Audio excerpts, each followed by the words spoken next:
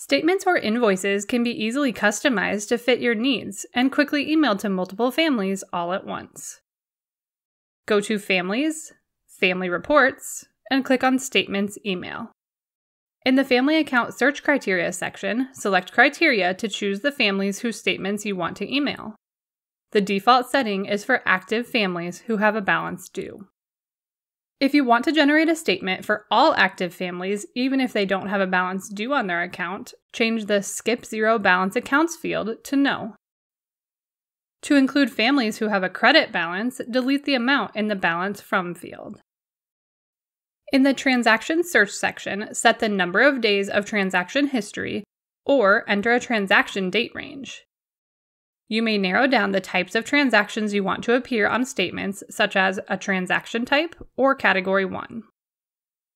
In the Format Options section, you can change whether to show account summary, the current balance, previous balance, transaction notes, date paid on fees, the student's name and birthday if you wish, or whether to show details. Next, you may include your logo on your statements. Be aware this may cause your emails to be blocked.